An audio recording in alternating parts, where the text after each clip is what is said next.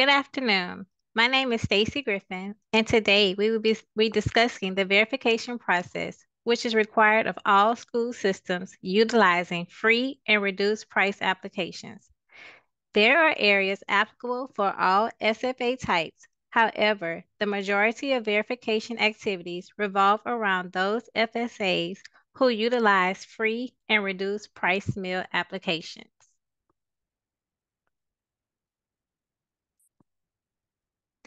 So what is verification?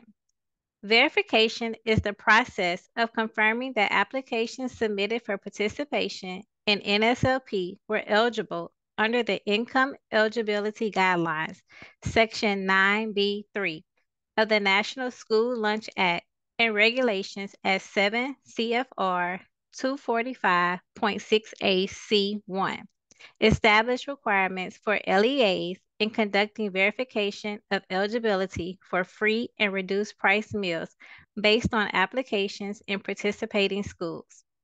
Verification is only required when eligibility is determined through the application process and is not required for eligibility determinations made through the direct certification process. Verification must include either a confirmation of the family's income eligibility or confirmation that the child is otherwise categorically eligible for participation. Verification may also include confirmation of any other information required on the application, such as household size. Another thing to note is that not all applications are required to be verified. It is a percentage of applications.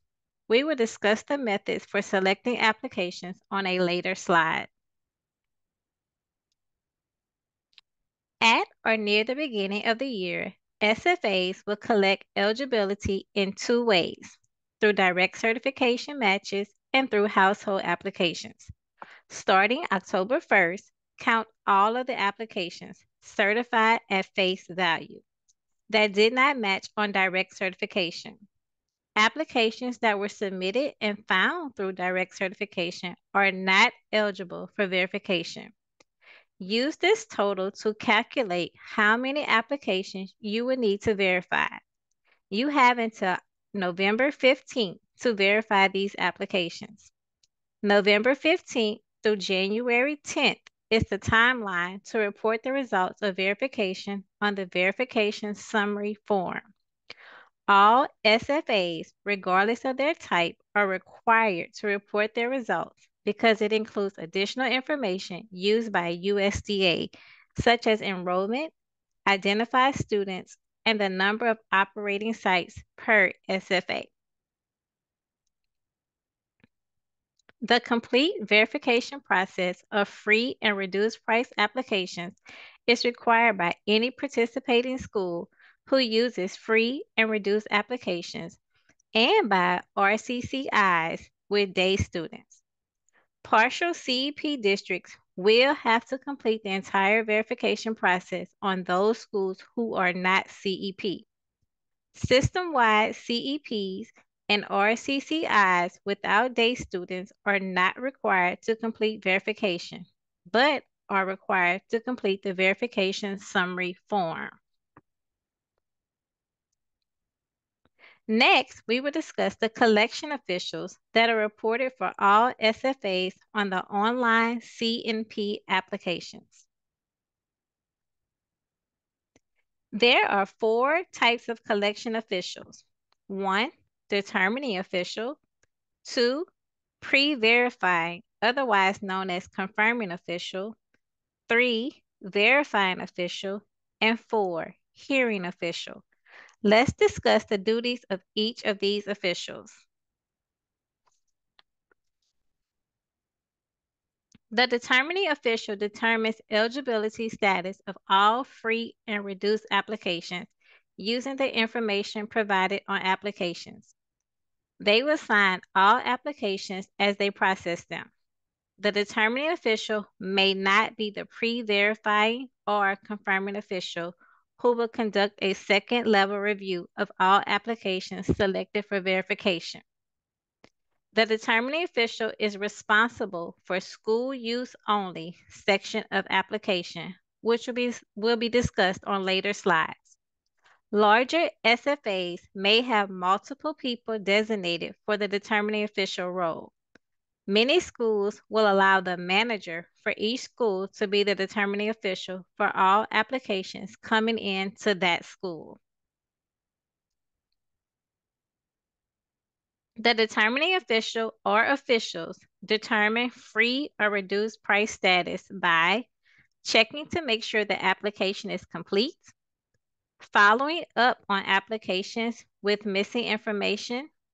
Any missing or additional information provided to the determining official should be documented on the application in a different color ink and initialed and dated by the person who collected the information.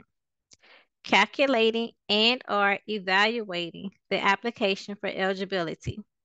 Assigning and recording free and reduced status on each application or batch sheet. The determining official must sign each application or batch sheet after the eligibility determination is made. Next, we will discuss the pre-verifying official. The pre-verifying or confirming official will only verify applications that are selected for verification. They do not need to confirm the status eligibility of all applications as the determining official does. When applications are pulled for verification, the pre-verifying official will first check the application to confirm that the status was appropriately determined. This person may not be the determining official. However, the pre-verifying official can be reported as a software program that has the ability to check and approve applications. Collection officials are recorded annually in the C&P online application. The next type of collection official is the pre-verifying official. This person will be responsible for the overall verification process from October 1st through November 15th. This person will be responsible for the selection process, notifying households of selection, following up with households, reviewing all documentation submitted by households, and notifying households of the results of verification. Please note that the verifying official can be the determining official or the pre-verifying official. Only the determining and pre-verifying officials cannot be the same person. A point to remember is that only applications selected for verification require a signature from the pre-verifying, confirming official, and the verifying official. However, all applications or batch of applications require a signature from the determining official. The hearing official is responsible for reviewing a household's challenge of a status determination. This person should otherwise be independent of any activity involved in the application, approval, and verification process. Often, a superintendent, business manager, or child welfare advocate will fill the role of a hearing official. Now, we will discuss the steps to verification. Here is an overview of the steps involved. First, you will select the sample pool as of the number of applications on file on October 1st. Second, you will establish the sample size. The sample size must be based on the October 1st sample pool. Third, the pre-verifying official will conduct a confirmation review of all applications selected for verification. Next, you will begin verifying the selected applications in writing. And lastly, you will submit your results on the verification summary form, which is due on or before January 10th. Let's take a look at these steps in more detail. Step number 1. The sample pool uses the total number of approved applications on file as of October 1st. Note, if it falls on a weekend, you're going to use the next operating day of the current school year. Like this year, October 1st is on a Sunday, so you will use October 2nd, which is that Monday. The sample pool depends on the number of approved applications, including paper and electronic applications. The sample pool is not based on the number of children eligible for free and reduced price benefits, as some eligible students will have established eligibility through the direct certification process and will not have an application on file. In addition, the sample pool does not include applications where all children in the household are determined eligible based on documentation provided by the state or local agency responsible for the administration of SNAP, FDPIR, TANF, or Medicaid, or applications where all children in the household are determined to be foster, homeless, migrant, or runaway children. Who is subject to verification? Those households with a free or reduced price approved application on file as of October 1st are subject to verification, including income applications, free income, reduced price income, SNAP applications, such as foster child applications. In some cases, students are determined free based on agency documents, not a free or reduced application, and therefore are not subject to verification. Children who have been certified under direct certification and their siblings at any point in the current school year are not subject to verification. Children in RCCIs, except for day students, are not subject to verification. Foster children that are directly certified, documentation was provided from DCFS to school or the central office with no HH involvement are not subject to verification. Children deemed homeless, migrant, or runaway by the appropriate official are not subject to verification. Children enrolled in a Head Start or Even Start program are not subject to verification. If the child is categorically eligible under DC, foster, homeless, migrant, or runaway by agency records, and the parent submitted an application, the application is not subject to verification. Categorical free eligibility supersedes the application. Denied or paid applications are also not subject to verification. Step number 2, establishing the sample size. Once the sample pool is determined, the local educational agency, LEA, calculates the sample size or the number of applications that must be verified. When calculating the sample size, all fractions of decimals are rounded upward to the nearest whole number. At least one application must always be verified. With the exception of verification for cause, LEAs must not verify more or less than the standard sample size or the alternate sample size when the alternate sample size is used. The standard size must be used by an LEA unless the LEA qualifies to use an alternate sample size. The standard sample size is equal to the lesser of 3% of all applications approved by the LEA for the school year as of October 1st of the school year. Selected from error-prone applications, or 3,000 error-prone applications approved by the LEA for the school year as of October 1st of the school year.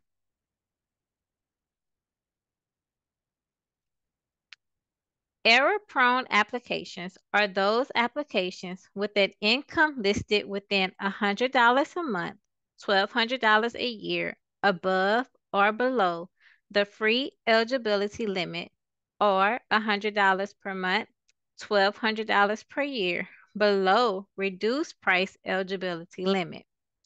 The determining official should flag all error-prone applications during the approval process.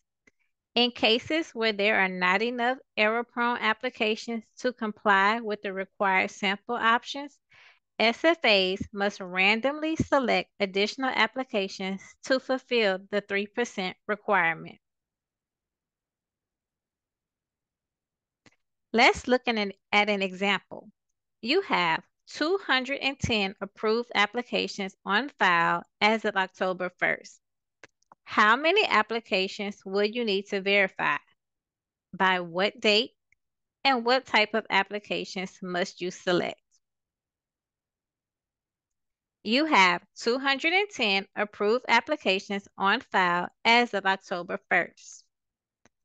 210 times 3% equals 6.3, or 7 applications. Remember to always round up to the nearest whole number. You will need to verify 7 applications by November 15th. These 7 applications must be selected from error-prone applications. If you have only 6 error-prone applications, the 7th is selected randomly from the rest of the applications. If you have 8 error-prone applications, you must randomly select and verify 7 of them. In the case that your school system had less than a 20% non-response rate in school year 2022, the alternate one or random method is an option. The alternate one sample size is the lesser of 3% of all applications approved by the LEA for the school year as of October 1st of the school year. Selected at random, or 3,000 applications approved by the LEA for the school year as of October 1st of the school year, selected at random. With the random method, error-prone applications are not identified for verification selection as done in the basic or standard method. Let's take a look at an example using the alternate one or random method. You have 75 approved applications as of October 1st. How many applications would need to be pulled for verification? By what date will you need to pull and verify all applications? And what type of applications will you need to pull? For 75 approved applications as of October 1st, random selection will be used to get the applications required for verification by November 15th. The math used to get this number is 75 times 3% equals 2.25, or 3 applications.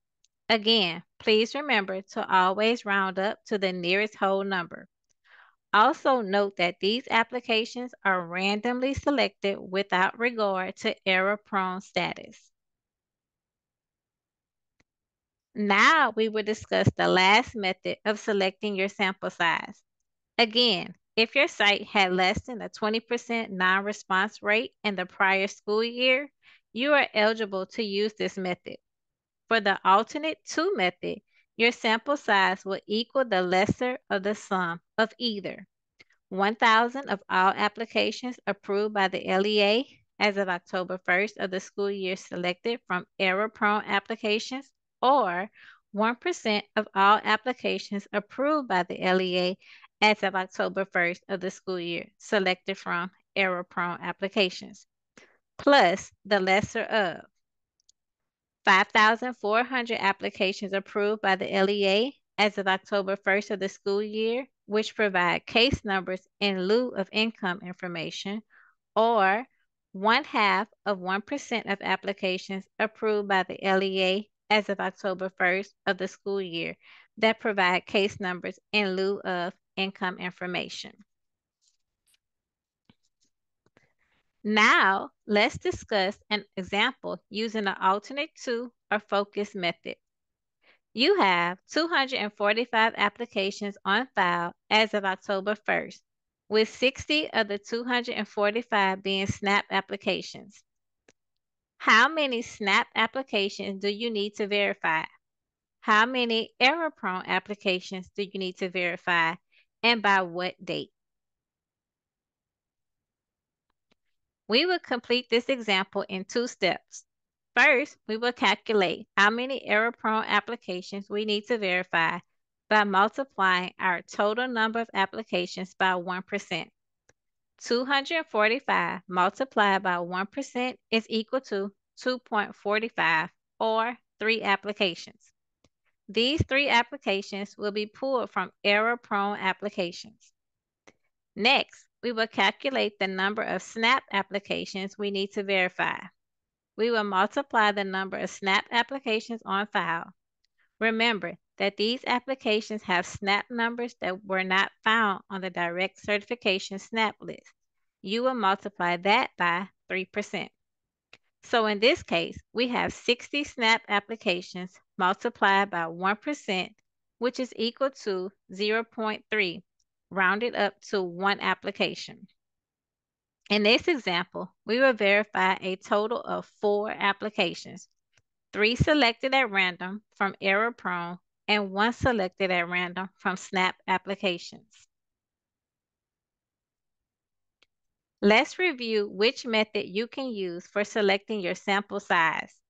We used the previous school year's non-response rates to determine the method you will use for verification in the current school year. If you have a less than 20% non-response rate in the previous school year, you may use any method for verification, the standard or basic, alternate 1, or alternate 2. However, if your non-response rate was 20% or greater in the previous school year, or if you didn't conduct verification in the previous school year, such as a new SFA or an SFA that has just started reusing applications, then you will need to use the basic or standard method. Please reference Memo SFS 23-146. What is a non-response rate? The non-response rate is the percentage of approved household applications with no response to the request for verification information.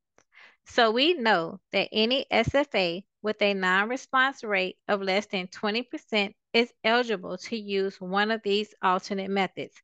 However, there is also the option to use an alternate method for any SFA with an improved non-response rate. This is specifically for SFAs who, with more than 20,000 children approved by applications as eligible as of October 1st of the school year. These SFAs may use an alternate sample size for any school year when its non-response rate for the preceding school year was at least 10% below the non-response rate for the second preceding school year. If you have any questions about this qualification for use of an alternate method, please contact the state agency. Let's complete an example of calculating a non-response rate. In 2021, you select 7 applications for verification. You receive responses from 3. What is your non-response rate for the 2022-2023 school year? And which method or methods will you be eligible for in 2023-2024? If you divide the number of non-responders by the number of total applications selected for verification, and multiply it by 100, you would get your non-response rate percentage. In this case, we have 4 non-responders out of 7 total applications. 4 divided by 7 times 100 is 57.14% non-response rate. In this case, since the non-response rate is greater than 20%, we will need to use the standard or basic method. Apart from the required verification of a specified number of approved applications, regulations at 7 CFR 245.68 AC7 require LEAs to verify any questionable application, including on a case-by-case basis. Verifying any application for costs when the LEA is aware of additional income or persons in the household. This is known as verification for cause. Determining officials are strongly encouraged to contact the household to clarify any information that is unclear or questionable before certifying the application and proceeding with verification for cause. Once households have been requested to provide documentation for cause, the LEA must complete the verification process for these households. Verification for cause cannot delay the approval of applications, and LEAs can begin the verification process only after determination of eligibility has been made. If an application is complete and indicated that child is eligible for free or reduced price benefits, the application must be approved while the LEA begins verification for cause. When conducting verification for cause, the LEA verifies application for cause following the standard verification procedures described in this presentation.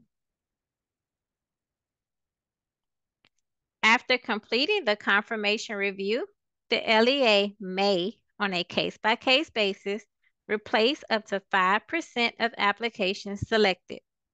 Applications may be replaced when the LEA believes the household will be unable to satisfactorily respond to the verification request.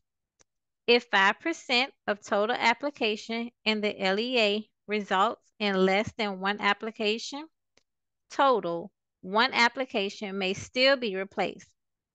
All results of the 5% calculation are rounded up to the next whole number. Any application removed must be replaced with another approved application selected on the same basis. For example, an error-prone application must be substituted for a withdrawn error-prone application. The newly selected application must then have a confirmation review.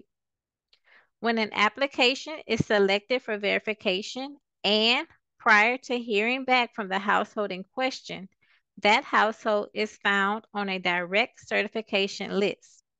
The application does not have to be replaced in the verification sample pool. The application will be marked as direct certification in the appropriate box in Section 3 of the FNS 742, which is the verification summary form. Then the application should be included in field 5-5, the number of applications being selected for verification on the FNS 742, and indicate the number of these applications that are being converted to direct certification in the remarks portion. Prior to any other verification activity, a determining official must review each approved application selected for verification to ensure the initial determination was accurate. Any LEA that conducts a confirmation review of all applications at the time of certification is not required to conduct a confirmation review prior to verification. The confirmation review must be done by an individual other than the individual who made the initial eligibility determination. This requirement is waived if the LEA uses a technology-based system with a high level of accuracy in processing an initial eligibility determination. The LEA must receive approval through their online CMP application, where they submit their software system as the confirming official. If the state agency determines that the technology-based system is inadequate, it may require the LEA to conduct a confirmation review of each application selected for verification. After the confirming official has completed a confirmation review of each application selected for verification, they then sign the application or sign a cover letter to attach to the review application. This is done prior to contacting households.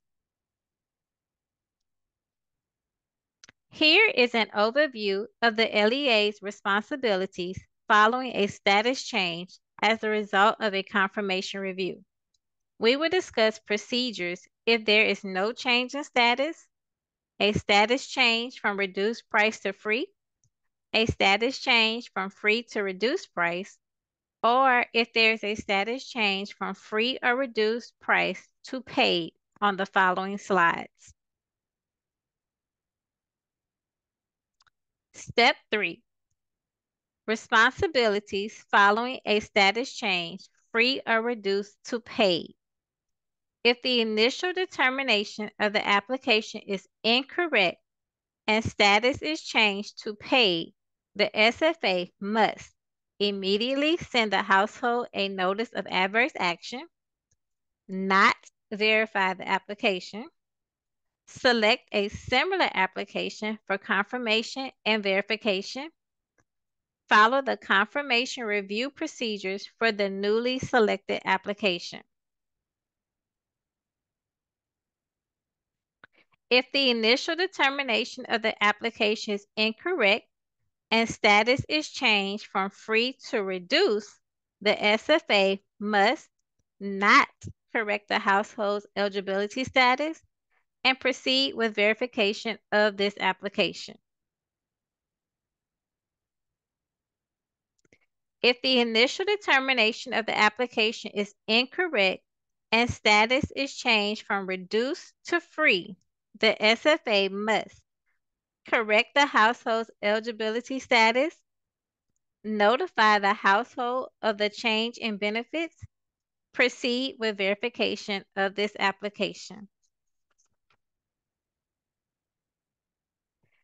If the initial determination of the application is correct, the initial determination of the application is correct, the SFA proceeds with verification.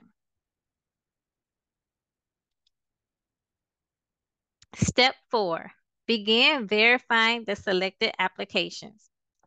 Once selection procedures are complete, the LEA proceeds with household notification.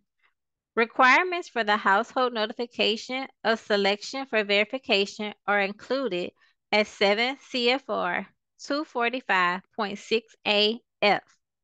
When a household is selected for verification, the LEA must inform the household in writing of its selection and must provide a list of the documents or other forms of evidence the household must submit to the LEA.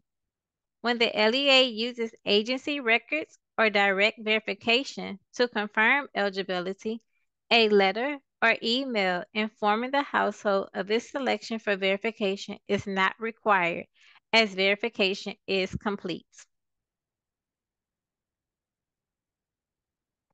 SFAs are encouraged to use the prototype verification forms on the CMP website found under Forms in order to ensure that all required areas are included in the notification.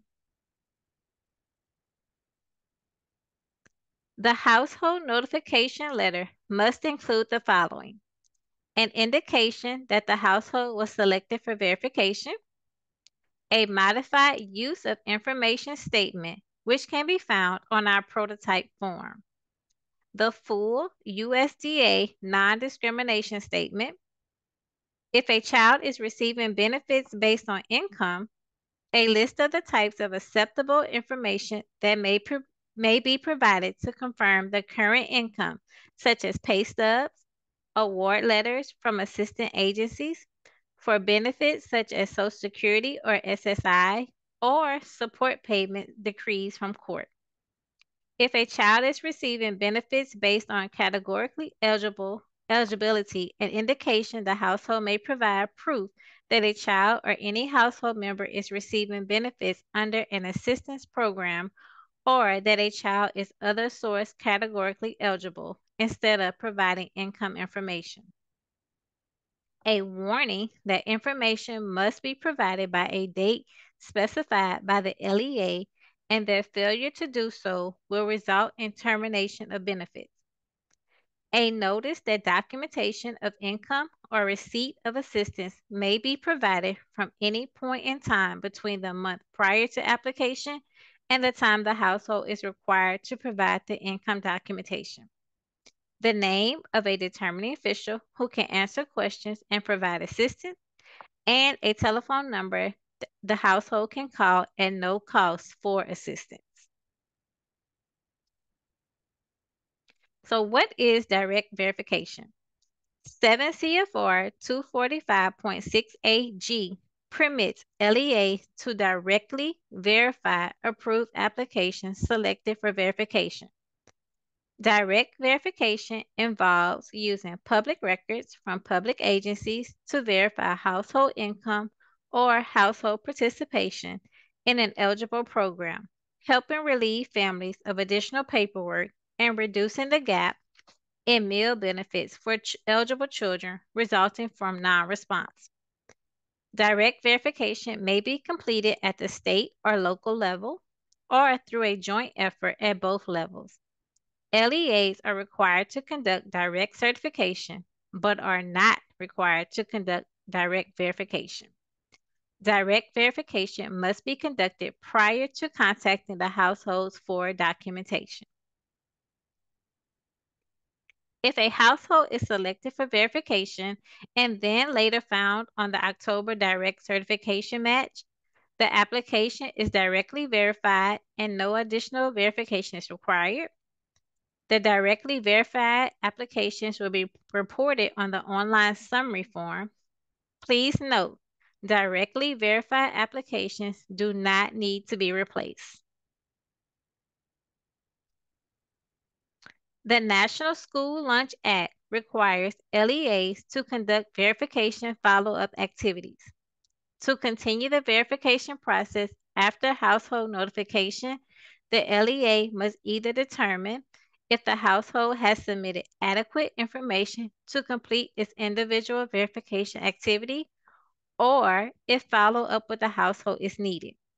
The LEA must make at least one attempt to contact the household when the household does not adequately respond to the request for verification. Non-responders include no response and incomplete or ambiguous responses that do not permit the LEA to resolve children's eligibility for free and reduced price meals. The required follow-up attempt may be in writing, by mail or email, or by telephone or text message. The LEA must document contact was attempted. Additionally, the LEA must ensure limited English proficiency households are provided adequate language assistance and understand the needs to response to the verification request. When following up with households, the LEA must inform the household that failure to provide adequate written evidence or failure to designate an adequate collateral contact will result in termination of benefits. The LEA must attempt to obtain the missing written evidence or collateral contact information, and they must contact the household to complete the verification process. If the collateral contact is unwilling or unable to provide the requested information, we will discuss more about collateral contacts on the next slide. A collateral contact is a person outside of the household who is knowledgeable about the household's circumstances and can confirm a household's income level or participation in an assistance program or other source categorically eligible programs. Collateral contacts include employers, social service agencies, migrant workers agencies, and religious or civic organizations. The verifying official should request a collateral contact only in cases when the household has not been able to provide adequate written evidence. Here are examples of acceptable written evidence. Income eligibility that contains the name of the household member, amount of income received, frequency received, and the date the income was received. For example, a pay stub with no dates would be insufficient.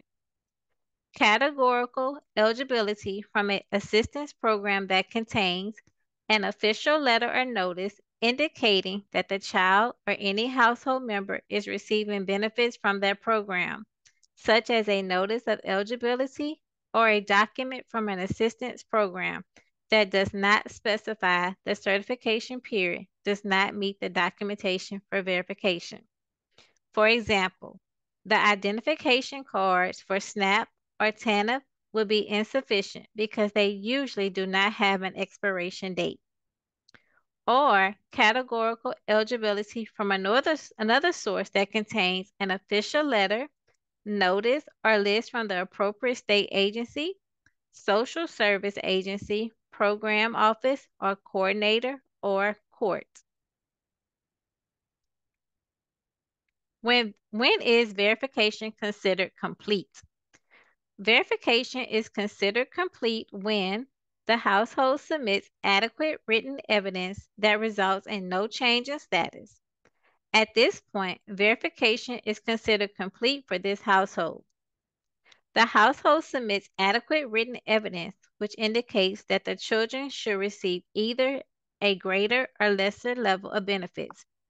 Verification is considered complete for this household when the notice of adverse action is sent or household is notified that its benefits will be increased or decreased.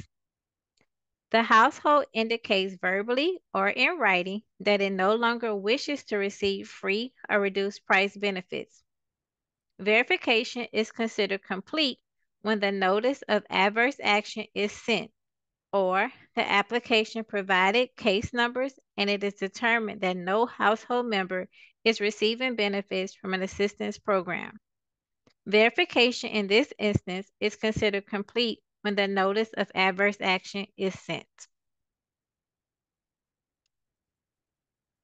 If verification results in increased benefits, this change is effective immediately and must be implemented no later than 3 operating days from the time of the new determination.